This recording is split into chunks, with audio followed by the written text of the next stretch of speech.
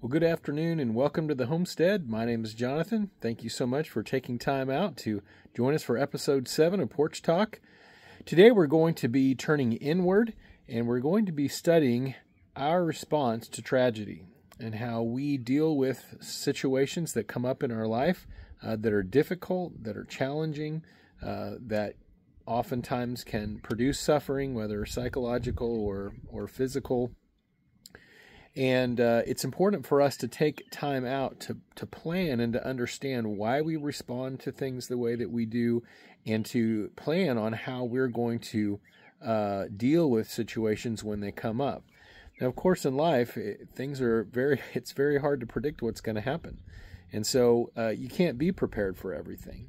You can't know what bad things are going to happen. We can know what the risks are.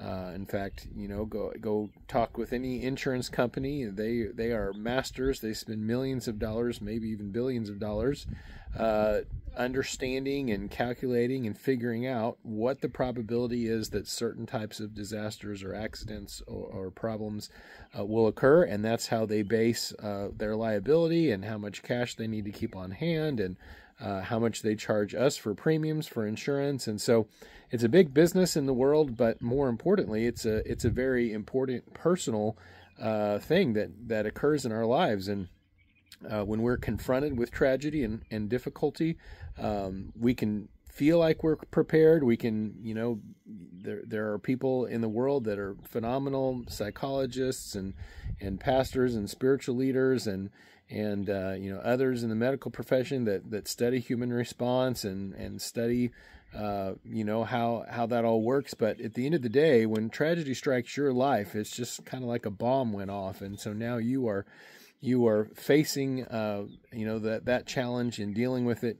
the way that you have prepared to deal with it, the way that you haven't prepared to deal with it, maybe the way different situations and conditions in your life that have occurred, they have kind of conditioned you to produce certain types of responses in certain kinds of stressful environments. And so we have all kinds of crazy things that we'll do when we get into those situations. And I've found in my life it's a much better plan to know and to understand what my psychological response is going to be, to know and understand how God intends us to deal with tragedy and difficulty as it comes into our life, because we can either be lost in the woods, to use an analogy, or we can understand that we might get lost in the woods, and so there are some tools that we can carry with us to handle that situation if and when it comes. Things like a compass or a satellite phone. There are different ways that we can handle navigating in the wilderness, just like there are different ways we can handle navigating the hardships that come in life. And so today, I don't necessarily want to look at any specific type of tragedy. I think the principles that we're going to talk about today apply whether there is a complete nuclear holocaust and life as we know it is changed forever, or just something small that happens in our life. And it doesn't even need to be something on a very large level.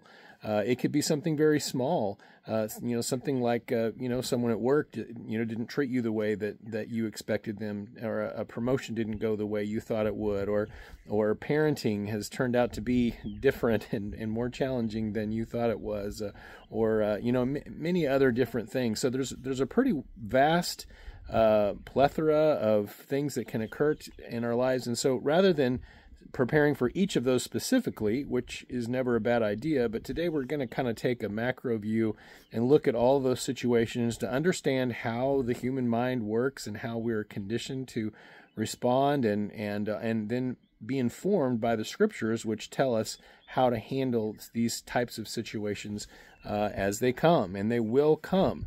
I can guarantee you with 100% probability today that you're going to face a difficulty or a hardship of some type. And so they come to all of us. That's just a part of being human.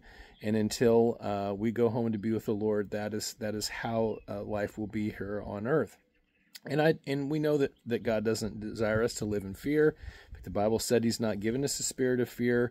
We know that we're commanded to live an abundant life, and so just surviving, getting along, kind of ducking our head, keeping our head down, just trying to stay in the game, quote unquote, is not what God intended for us to do. He wants us to thrive. He wants us to live in peace and to approach situations in the right way, taking the right amount of risk, and being bold and not just cowering in fear and just letting what might happen cause anxiety and fear in our life. And of course, where most of us are familiar with Paul's command for us to be anxious for nothing.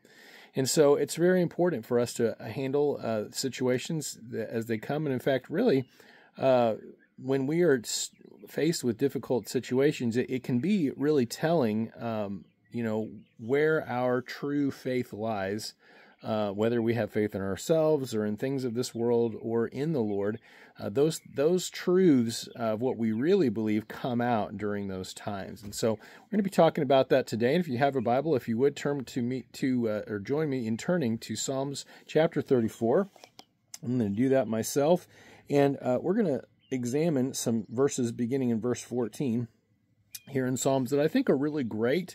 And in fact, a lot of times we don't necessarily always see Psalms as the genre of literature in the Bible that gives us direction in terms of these types of things. But we do find that many of the Psalms are written about times of hardship and the human mind and how we have responded as fellow human beings in those times of hardship and difficulty and uncertainty. And I think they inform us and direct us as to how we should respond and how we should handle those things. So even if you're not faced with tragedy right now, maybe you're just going through life, things are great, and you're just thinking, man, I don't know that I want to dive into to my own human psyche today. I'm not sure I want to explore my mind and my behaviors and understand more about that. And maybe today you don't, but there is a day coming where I think this will be very beneficial. I know that it's been beneficial to me in my life, and so invite you to go through this exploration with us this afternoon. All right, so let's begin in verse 14. Again, we're in Psalms chapter 34, where it says, "Turn away from evil and do what is good. Seek peace and pursue it. The eyes of the Lord are on the righteous, and His ears are open to their cry for help. The face of the Lord is set against those who do what is evil, to erase all memory of them from the earth. The righteous cry out, and the Lord hears and delivers them from all their troubles. The Lord is near the brokenhearted. He saves those with a crushed spirit. Many adversities come to the one who is righteous, but the Lord delivers him from them all." So let's just take this apart and begin to understand what the psalmist here is trying to help us understand about dealing with situations of hardship and difficulty. Beginning with verse 14, we have a clear command here to turn away from evil and do what is good. So we need to immediately know that if we are stuck in the middle of a situation where we are participating in evil, we're causing harm to someone else, or we are in a situation that's outside of God's will, then we can know already that we are entering into a place of darkness. We are entering into a situation in a place where we will bring pain and suffering upon ourselves, if not in the immediate future, in the longer term future. And so we want to immediately stop what we're doing and turn away and get away from that situation. So that's probably not most of us right now. Might be a few of us listening, but that's really the first thing you want to do. Now, after that, once you're outside of that situation, then we know that we're commanded to do what is good and to seek peace and to pursue it. So peace ought to be really our life motto, that ought to be something that we are seeking out. In fact, Jesus himself, he identified himself, and of course the prophets did as well, as the Prince of Peace. So fascinating to me that that is one of those proper nouns that we identify our Savior with, is a Prince of Peace, or a person of peace. And so it's important that we too are like that in character, and that we have a desire to take that on. So maybe just take a moment in your life and just kind of assess that as well. Are you a person of peace? Is that something that, as you have your quiet time, as you wake up in the morning, you're thinking about your day and how you're going to go about your day? Is peace a primary goal for you? Is it an important part of your plan for the day? Or are you an agent of chaos, an agent of disorder, an agent of problems and obstructions and calamities and damage? So that's something we need to make sure that we're on the right side of the situation, because there is nothing I can say if you are walking away from God's plan and purpose for your life, and even more generally, if you're walking away as a human being from how He has ordered His creation to work, well, then you are walking, in essence, towards destruction. That is the end game, the end result of that decision. And so I would, excuse me, I would encourage you to avoid that. All right. Then in verse 15, we see, now that we've kind of laid the foundation, it says, "The eyes of the Lord are on the righteous, and His ears are open to their cry for help." So we know that when we're pursuing God's will in our life, which that is what makes us righteous. Now, works are an important part of the result of who we are in Christ. But also, as we pursue righteousness, as we pursue a godly lifestyle, as we do that, then we can see here in the Psalms that the eyes of the Lord are upon us, and that He does hear our cries. And this is really important, because in that moment that we are first faced with that tremendous challenge, it sounds like we have a, in fact, I will direct the camera over here. Oh wait, wrong way. I don't know if you guys can see Israel over there. Yeah, I guess he might be out of view. You guys might be able to see him. I think that little bar here, I'm going to probably mess up my view. Yeah, now you can see him. That is Israel, and he is, the reason why we called him Israel is because we found him coming out of the wilderness one day. His mom had abandoned him through some trauma of her own that she had experienced, and so we called him Israel. He became a bottle lamb, obviously, and against all odds survived a night alone in the wilderness by himself with no food, after being alive for about 3 hours of his life. And then he has a friend, which you probably can't see over there. I don't know. I tell you what, I'll get really bold here and probably regret doing this. I'm going to zoom the camera in. Oh, no, I guess I can't zoom in this mode. It won't let me. But his friend, Judah, all right, which is, if you're a Old Testament, familiar with the Old Testament, you know that Judah was the other kingdom that remained faithful to the Lord when Israel turned away. His friend Judah's over there too. They're in the pen behind the electric netting that keeps them safe from predators and other things. So anyway, hopefully he'll calm down in a few minutes once he realizes that it's not time for him to get a bottle, but rather it is time for him to be a lamb of peace out there in the pasture and just relax and enjoy the nice weather that we're having. All right, so we want the Lord's eyes to be upon us, because in those moments where things go wrong and we have that immediate sense of shock and awe and concern about what's happening, and we're in that moment of disillusionment where everything that was normal is now becoming or seeming to be abnormal, we need to have an understanding that God is still God, that He has a plan and purpose even in this terrible situation that we're facing, and that He has the strength and the wisdom to see us through it. And so if you don't have that, then what you have is chaos. What you have is a rush of adrenaline and a psychological response of hopelessness and frustration, and it makes it hard for us to think. It makes it hard for us to respond. How do I know that? Well, yes, on the one hand, I do have part of my undergraduate degree is in psychology, but more importantly, I have experienced life and understand that that is a response that I often have when I'm faced with a difficult situation. And as I grow and become more like Christ, and as I become more thoughtful and mindful about how God desires for me to live and to follow after Him, hopefully I am becoming less and less reactionary and having an emotional response and an unhealthy response to those stressors, and then but instead of that, then I have a peaceful response.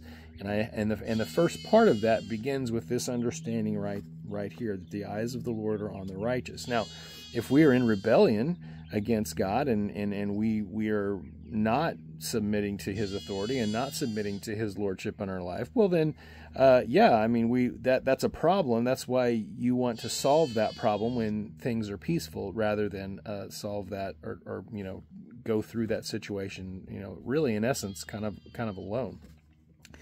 All right. And it says, His ears are open to the cry for help. The face of the Lord is set against those who do what is evil, to erase all memory of them from the earth. And that's a very literal thing. I mean, we've seen many in several instances where God immediately and decisively and dramatically, with the flood, with the destruction of Sodom and Gomorrah, where He does remove evil. Other times He's patient and He waits and He gives opportunities for repentance. But ultimately, in the end, this whole earth will pass away, and there will be a new heaven and a new earth, and all evil will be destroyed and will become no more.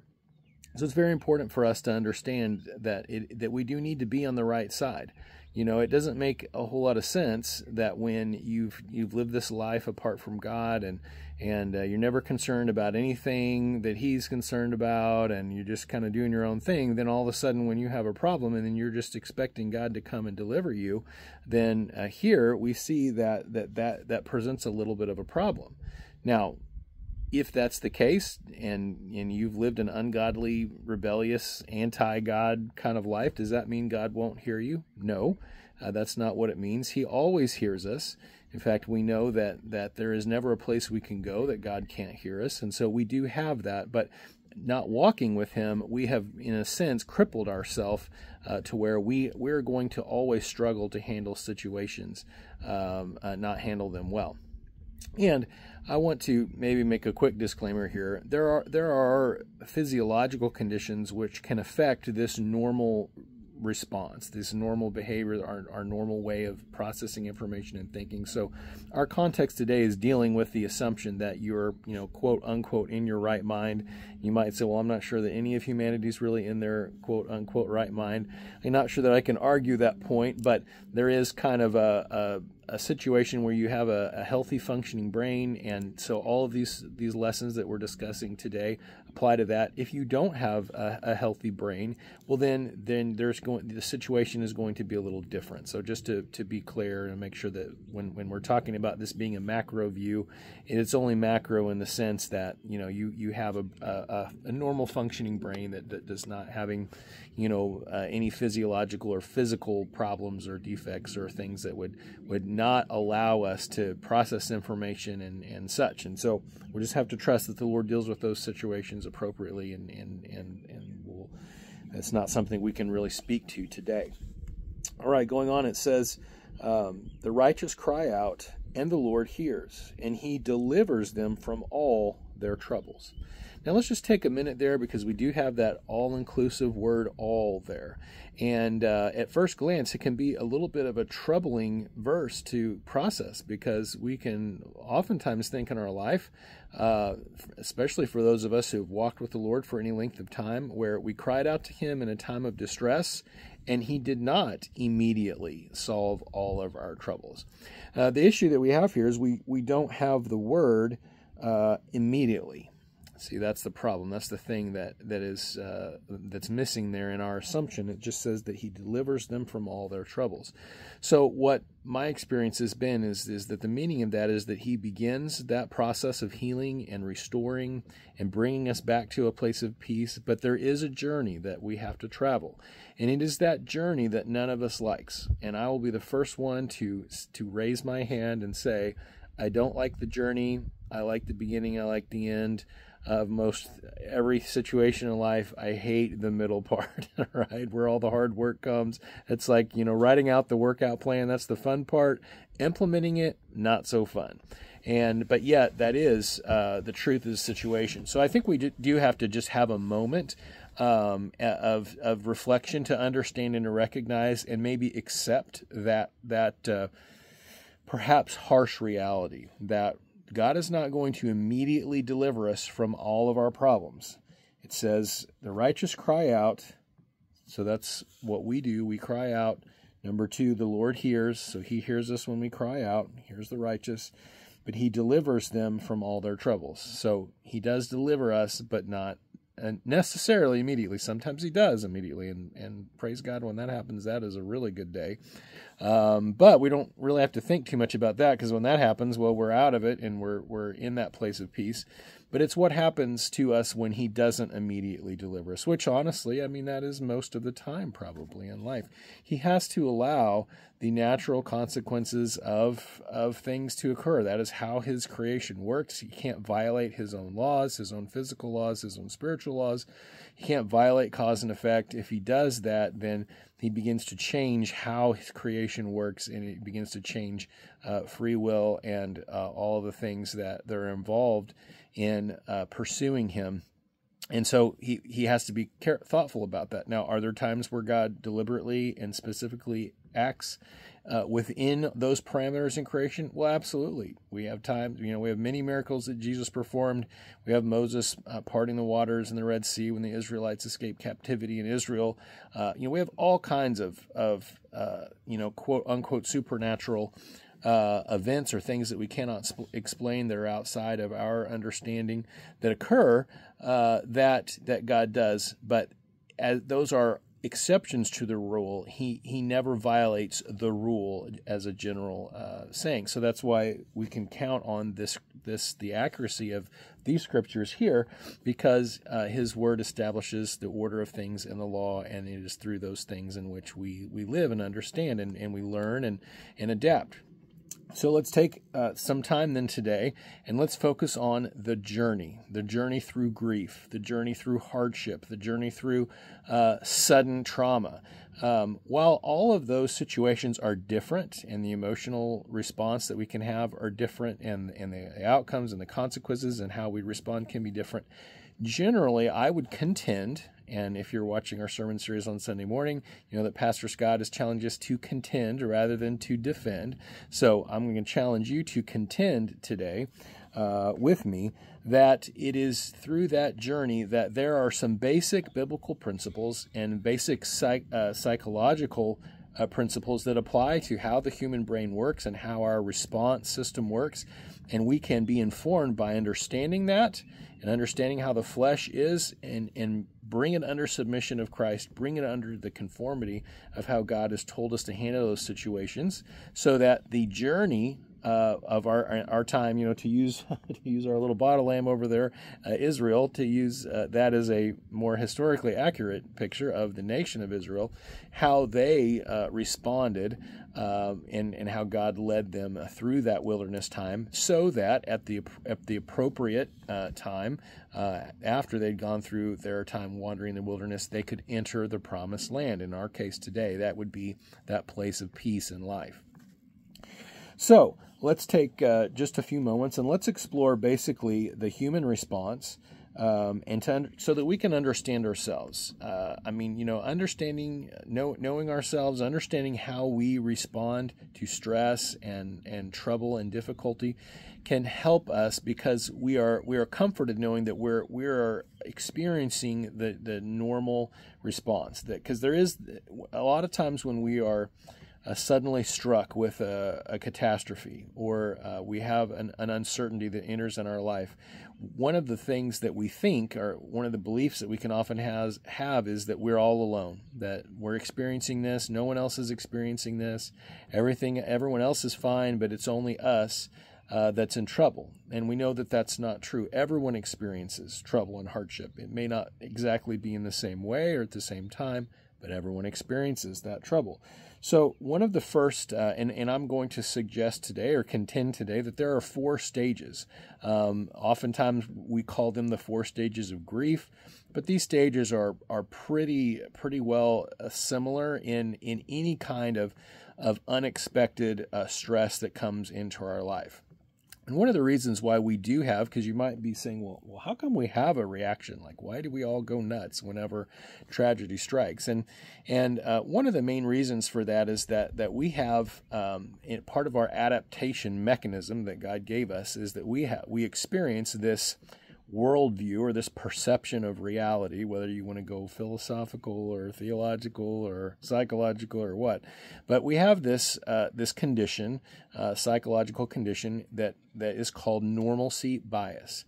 Normalcy bias means that there is kind of a standard by which events tend to occur.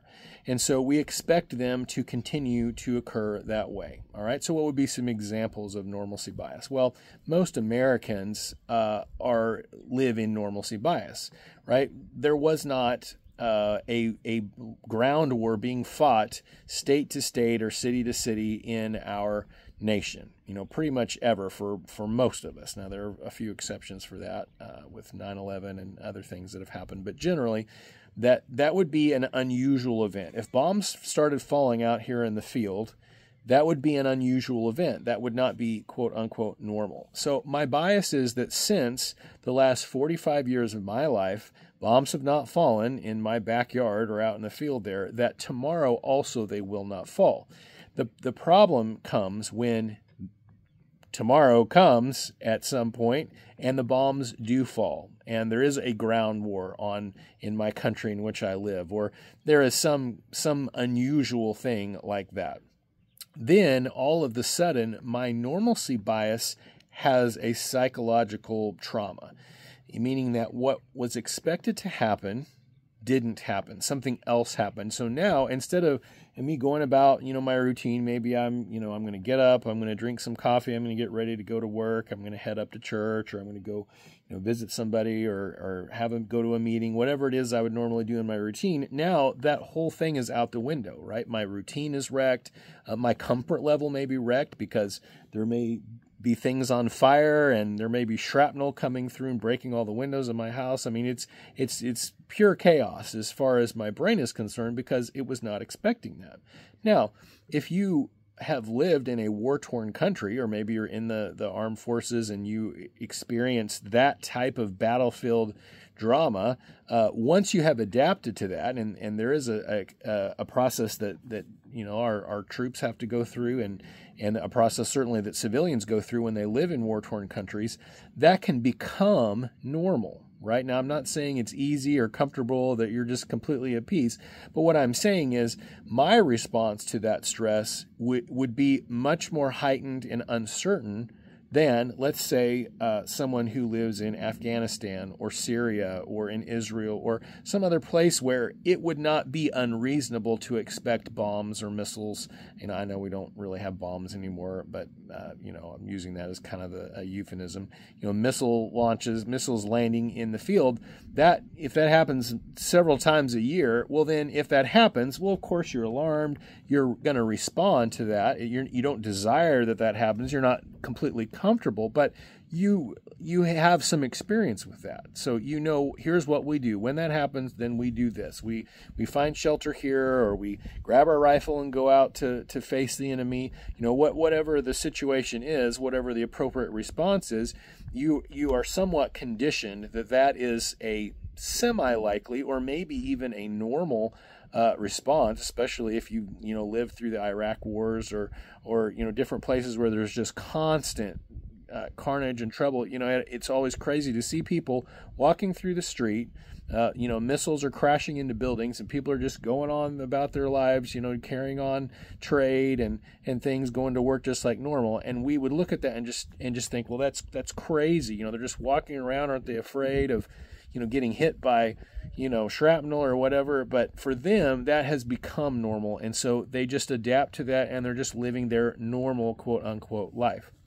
So I hope that gives at least, we could spend several hours talking about normalcy bias and understanding, but hopefully that gives you some idea of what we're talking about. So when things happen that are unexpected, especially if our perception is that they're going to have a negative outcome, we begin these stages, these 4 stages of response. All right. So what are the 4 stages? Well, usually the first stage is denial, or shock, or disbelief, or, we just, at first it's hard for us to accept. And again, because of normalcy bias, because we're used to expecting whatever is normal for us.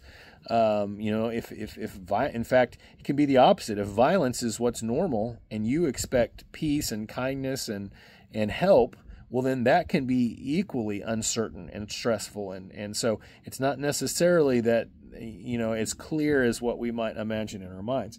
So the first thing that we often do in those situations is that we're denying that. We're in shock. And people often say, "Oh my," or "No, surely that didn't happen," or we'll bargain in some way psychologically to say, "Well, we'll try to explain it away. Well, maybe I'm just, maybe I watched too many war movies and I didn't really, this explosion that I just saw and heard out here, maybe I just imagined it." We just start to think irrational thoughts that defy what our senses are telling us. If bombs are falling in the field and we see that, we hear that, probably smell the smoke, the gunpowder, the ash that's in the air, then even though our senses are recording that is occurring, a lot of times we have a difficult time accepting that. When our boss tells us we're fired, when our spouse tells us they're leaving and never coming back and they want a divorce, when we get terrible news that a child or a parent or a close friend has been killed, our immediate, because that is not the norm, especially, in some of those more extreme cases like loss of a child. If your child's 25 years old and your whole life, every day of your life, they're alive, they're fine, and then one day they're not, that's very difficult for our mind to grasp that, to get a hold of the fact that something that has been consistent for, I don't know, what is that, 365 times 45, whatever that number is, in the tens of thousands of days of it being a certain way, now it's changed. That is difficult. It takes our mind time to assess and accept that. So that's why we go through these stages of trauma or these stages of grief, because our mind is having a hard time getting itself wrapped around what's actually happening, really accepting, because normalcy bias is what helps us. Oftentimes we see it as always negative, that normalcy bias, is negative in the sense that we're unprepared for certain abnormal events. But really, normalcy bias is what helps us function in life. If I was constantly concerned about or having to make provision for bombs falling in the field when it's never happened before, I would be spending a lot of unnecessary time preparing for something that's not likely. Right?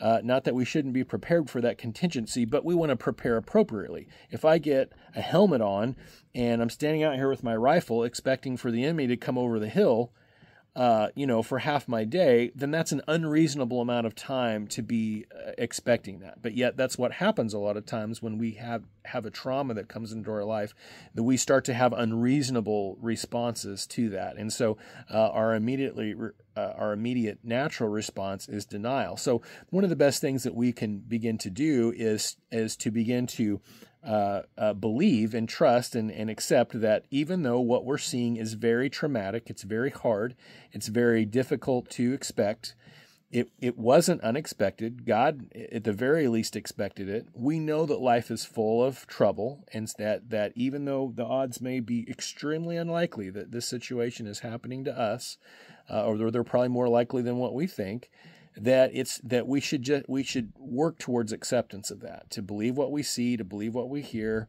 and to begin to deal with it rather than to avoid it or to fall into some of the traps of that immediate denial or shock, or to be paralyzed in fear, for example, is what happens sometimes. That's, where the expression "a deer in headlights" comes from, that, a deer is so shocked sometimes when it sees the car coming down the road towards it, it just stands there and gets hit.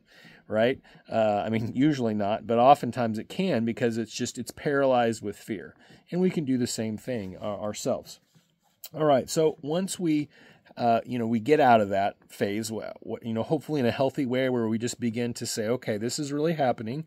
And instead of panicking or having a severe emotional response, what I'm going to do is to begin to take steps to make the situation better, or to solve the problem that the situation has presented. All right. And that leads us to the next stage, which is often, and again, these stages don't always apply to everyone all the time. We tend to take longer, have a hard time transitioning from one stage to the next. So I want to make sure I'm not portraying this as a one size fits all. These are just general guidelines that can help inform us and help guide us as we go through that stress or that tragedy. So usually the first step, just because of our sin nature, the next first step, once we begin to accept, like, okay, this is really happening, is to become angry, right? We kind of go into our, or we continue to the next phase of our fight or flight response, and oftentimes if we've decided to fight, then we're angry, right? We have rage, we have adrenaline pumping through our veins, and we're amped, and our senses are heightened, and we're ready to react, right? And that's a natural response, because it prepares your body. Your brain is basically preparing the body to act, to move, to do something. So it's not necessarily a negative response. Right now, obviously, we don't want to act out on that response, because we might hurt someone or hurt ourselves or do something destructive that is not going to solve the problem. So I'm not suggesting in any means that we act out on that, but I think it's okay to understand our body is going through a psychological state of preparedness, that we're preparing to deal with the problem, we're preparing to act, and anger oftentimes is kind of the overflow of that. Once we're kind of in that state, now we begin to look to understand, well, we ask the question, whose fault is it? Who's to blame? If bullets are flying at you, then the natural question is, well, who's shooting them, right? And because you're angry that you're being shot at, you're ready to shoot back and make the bullet stop, right? And so expand that analogy into whatever the trouble is. So, if you've just you've just gone through a difficult, something happened, somebody said something mean about you to your boss, and it's tainted his view of you, and now everyone at work doesn't like you anymore, quote unquote, or at least that's your perception. Then now you're angry. You're looking to know who did that, who said that, and we immediately see ourselves as innocent and everyone else at fault, right? Because that's part of the sin nature too. The sin nature always makes the assumption that we're innocent, we're not at fault. It's always someone else's fault. And so, we're ready to pull out our rifles and take them out, or draw our swords, or, our clubs, or whatever. And so we go through kind of this phase where we're aggressive, we're angry, we're ready to blame, we're ready to take out, and that's, in an active shooter situation, that can be a positive thing, because now your senses are heightened, and, rather than stand there while everyone gets killed, you're ready to act on the shooter and take them out. So it's a response to understand, and then the best thing that we can do is to understand, okay, this is the next part of the human response, and this can happen fast, like in a few seconds, or it can take years. This can play out over years. We can spend years in denial, we can spend years being angry. And the next two phases, we can spend years in those. So none of these are necessarily in any kind of a time constraint. They can occur in many different ways over any kind of time, time level. So we have to understand that we need to transition, though. We can't just stay mad, stay angry. That clearly is not what's helpful to us or anyone else. So what we need to do is we need to begin to problem solve. We need to begin to, and this is continuing on in that path, that journey towards acceptance. We need to begin to understand what really happened in the situation, because that's how we solve real problems, right? The person whoever came up with the idea of an ice cold lemonade, they saw the problem of somebody working really hard on a hot day, and lemonade brought sugar, which brings energy, and the ice brings a nice, cold, refreshing balance to the terrible heat that the worker is experiencing. And so, that ice cold lemonade is the perfect response to, that manual labor on a hot day. So we need to begin to think about solutions for the problems, right? And so that's really the next healthy part of dealing with anger. Instead of thinking about who's to blame, we just identify who or what is the cause of the problem. And that helps us move out of being angry. Then we can move to the next stage, which is sadness. And so it's when we actually are able to really process and understand what has happened. It's when we can really begin to identify, okay, here's the problem. Here's how it's affected me. Here's how it's affected others. The cost of dealing with this, whether it's a personal time cost, a financial cost, maybe it's your life is altered forever. You've been you've had a serious injury, and now you're going to have to learn to do things without your vision, or without being able to walk, or without two hands or two arms. That your life has been changed so dramatically in a way that it's going to affect you forever. And so now you're beginning to realize, okay, now I'm going to have to, instead of being angry about what happened, I'm going to have to begin to take steps to deal with this and to help me be able to move forward in my life, and to be constructive rather than destructive with that. And that usually is the most difficult, or I have found is the most difficult movement, going from that time of anger, and you're just enraged, and you're irrational in that frustration with the problem. You're mad at God. You're mad at the situation. You're mad at someone. Going from that to beginning to be sad, because sadness suggests that we are responding to the real truth. The real. The real. We've accepted what really happened instead of our initial hypothesis about what happened. We've had time to look at the facts.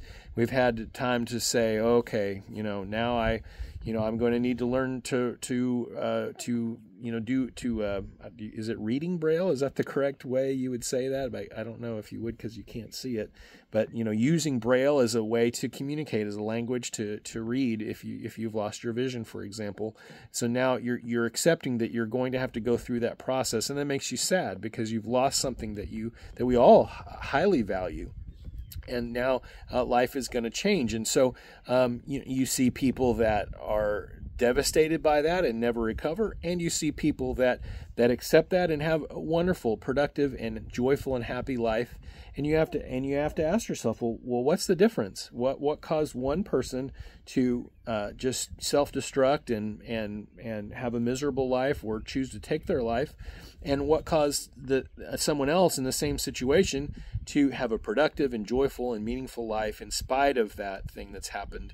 And there is, and that's really the point of the discussion today, is for us to understand that there are two paths, and that we have to choose the correct path. The path, as the psalmist directs us, is the righteous path, the path of pursuing God, trusting Him, understanding that He has a purpose and a plan for everything that happens, not believing that He's this mean and indifferent God that just causes or arbitrarily allows things to happen, but understanding that sin is in the world. It's corrupted His good creation. It's going to continue to corrupt it until Christ returns. And so to know that He has compassion on us. It's not His desire it was never His desire for evil and suffering to come into the world in the first place. It was our choice as humanity to think that we knew better, and to invite that chaos and that trouble on ourselves. So that gets into this whole bigger theological thing, which we're not necessarily wanting to get into today, but just so that we can have the correct context and understanding of why getting to that third stage of that response, of that grief, or of a grief response, or in a response to a stress or a tragedy, so that we can begin to really deal with the reality of the situation. And that's important. And it is important for us to be proactive, rather than just kind of waiting for someone else to solve it. And that might be the situation, and we may be waiting on someone else. And so we have to accept that there is a waiting time. In fact, there almost always is some kind of a waiting time. If you lose your home because of some kind of a natural disaster, then there's a waiting time before you either get it rebuilt, or you get funds to where you can go start again somewhere else. That waiting time can be very difficult, but we also have to understand that God will use that hardship and that pain to mold us and shape us. And what's really amazing, and the beauty of, if there can be a beauty in tragedy, I guess that could be debated, but what I've tried to allow the beauty of tragedy in my life to do is to help me to be prepared for the next tragedy and to be able to handle it without having that crazy, out of control, raging or anxious response and uncertain response, which I would love to say I've matured spiritually in my life to where I don't have those responses. Unfortunately, I still do. I guess honestly, to a lesser extent, I do believe that I'm growing in that. But boy, it seems like you just have to fight for every inch, or maybe I'm just particularly stubborn. But eventually, over time, what becomes normal is that tragedy happens, hardship happens, grief is going to, and grief is going to come as a result of stress. And so, if my normalcy bias includes that, now I'm not having that extreme response, because that is a part of what I can expect from life, that I can expect that I am one phone call, I am one step away from tragedy. And I'm not living in fear. I'm not hiding around the corner trying to avoid it. I'm just aware. I'm aware that can be the case. If something terrible happens, it doesn't mean I'm just like, oh, my cousin died. It's not like I'm joyful or indifferent or I don't care, but it just means that now I have a little bit better preparation and I'm in a more correct psychological state to confront and deal with that situation. It's not a coincidence that people in corporate America or in the educational system or in the judicial system, wherever it is, even in church, it's not a coincidence that the people that handle mass chaos and trouble and problems well, with a calm, level-headed mind, problem solving the situation and getting through it, it's not a coincidence that they make $50, $100, $200 an hour, plus maybe they get paid millions of dollars. CEOs of companies that is basically their whole reason for living is to solve problems in companies. Well, then that's not a wonder that they get paid more than someone else who makes minimum wage or a lesser wage that is really not solving a problem or dealing with those psychological stressors. So what can we draw from that? Well, we can draw that it is very beneficial, not only spiritually from a spiritual growth perspective and from a peace and life perspective, but it's very beneficial as far as us thriving in the world as we interact in business and at church and in different places, that we excel at that, because the people that can grasp and master and understand this process, they will function better in the world than those who cannot, that either choose to run from it or to get stuck in these stages of it, or refuse to grow, refuse to accept God's lordship in their life, His authority in their life. So that's kind of, I mean, it's not kind of, it is a very big deal, and it's something that really can make or break the amount of success we have living our lives, is how we handle this. All right, so once we get to the place where, we've gotten through the denial phase, we've gotten through the rage and the anger of the situation, we're going through experiencing sadness, because that sadness is a sign that we're beginning to accept what really happened. And we're beginning to look at the facts, not in a skewed way, but to correctly assess, okay, here's what happened, here's how I need to solve the problem. Then we can get to the fourth stage, which is the finish line, the end of the journey. We get out of the wilderness, however you want to look at it.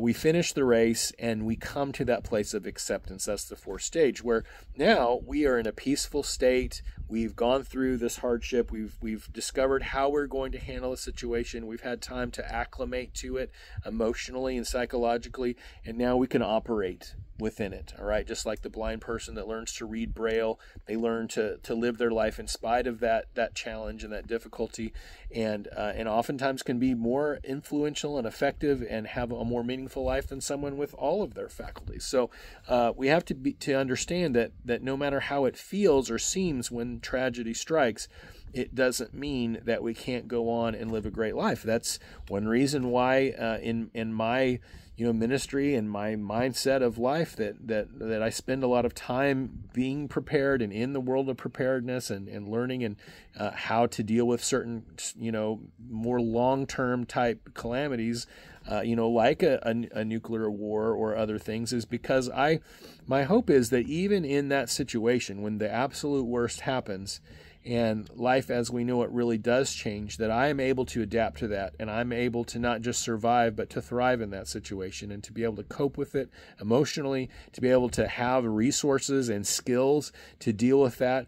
And so what I've learned is that in preparing for the worst situation, it actually prepares me for all of the lesser situations in life, even the very minor things, like, what to do if I suffer a financial loss, or what to do if, this or that happens. That not that I'm ready for everything and I'm just going to, surf every wave and solve every problem, but to where I've had some measure of preparedness or practice or experience with a strife or a difficulty or a problem, that when the time comes, I will be able to be a part of the solution rather than, the sheep that are running and panicking and such. And so I hope that this has been beneficial. I hope that assessing and understanding our response, how we tend to handle things, and in contrast, how God has showed us in His Word how we ought to handle things, as we see in Psalms chapter 34,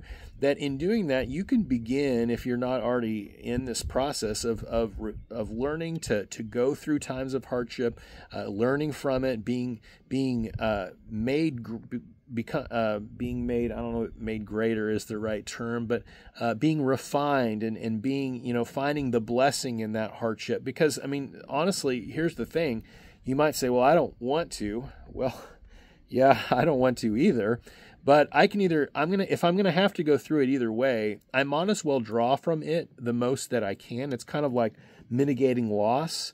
If I'm going to experience loss, I might as well take as little loss as I possibly can, so that I'm going to work to minimize that loss. That's really kind of what we're talking about here, is that God has given us a way, because remember His promise here. Let's go back for just a minute and we'll kind of end with this.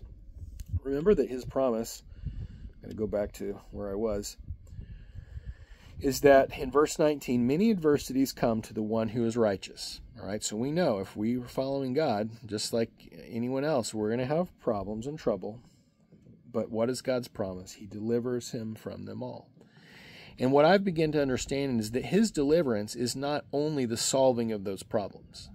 It's not Him taking away. Being delivered doesn't mean He takes away the problem. It means that He gives us the strength to walk through it. Right? So what would be an example of that? Well, let's say that you're not able to swim, right? And so you've got to cross a river, and you have to, and it's either cross the river or die. Well, what can God do? He could teleport you across the river, correct? Okay, could do that. He does that sometimes in our life. But what else could He do? Well, even better, He could teach us to swim. If we learn to swim, we can swim across the river. Now we've gained a skill, we've gained confidence, we have an ability to respond to that problem the next time.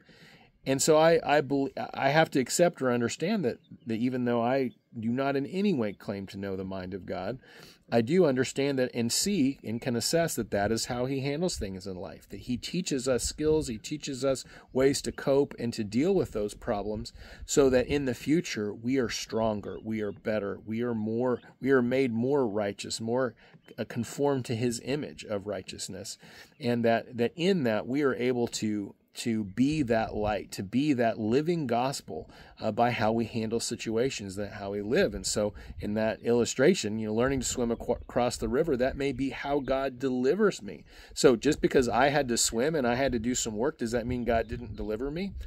not at all. He's the one who taught me how to swim. So I hope that that is a blessing to you today. In fact, maybe you save this on your YouTube playlist so that when you go through a time of hardship, or if you have a friend that's going through a really deep struggle, would you bless that friend right now? Would you just click the share button and send the link to this video to them via text, Facebook message, Instagram, however you want to do it, and let it be a blessing to them, and let it, instead of them having to face that challenge alone and with uncertainty, they can have the opportunity of this message that's from God's Word that can help them go through that situation. Or save it to your playlist so that when you're going through that, you can kind of think through this again and allow God's Word to instruct and inform you. Well, guys, thank you for your time. I hope that this Porch Talk ministry is helpful. I hope it gives you encouragement. I hope it gives you a supplement to your normal Bible study and teaching, other teachings that you're taking in. And I hope that you just use it as a part of your arsenal of spiritual growth to point you towards Christ our Savior. I want to encourage anybody that's listening that doesn't go to church normally, go find a church to go to for Easter. We'd love to have you at River Bluff Fellowship, 2655 East Farm Road 188 in Ozark. But if you live somewhere else, or even if you live here and you're just looking for a different place to go, find a place to go. Easter is such a special Sunday. You don't want to miss out on what God might speak to you as we celebrate the death and resurrection. As we celebrate, I don't know the suffering part of that death, but as we celebrate what was accomplished through Christ's death and resurrection, it's a big day, and invite you to join us or just to find a church somewhere to attend. Well, blessings to you. Let me close in a word of prayer, and we'll go about our busy days. Lord, thank you for how you've blessed in us with your word. And I pray, Lord, that we would take it into our hearts. God, I pray that you would comfort us when those times of difficulty and hardship and stress occur in our lives. Lord, let us not be dismayed or to run in fear, but to be strong and courageous, knowing that you have a plan and a purpose for all things. And God, we just thank you that you have allowed us the privilege to live life today. I pray a blessing on every listener, that you would protect them, and that when they have to go through difficult times, Lord, that you would strengthen them. Let them go through it with power and with determination, Lord, according to your purposes. And we just pray and ask it all in Jesus' name. Amen.